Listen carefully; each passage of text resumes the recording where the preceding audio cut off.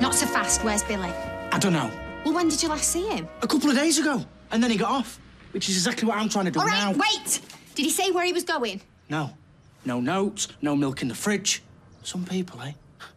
What, and you just thought you'd move in here while he's sleeping on the streets? Yeah. It'd have been rude not to. He left his keys behind, so... You disgust me. And you've proper gone and ruined my day and all. And you got your own brother hooked on heroin. It were a matter of time, love. He were a full-blown addict already. He begged me for it. State of it. He could be dead. Do you even care? Depends. Has he made a will?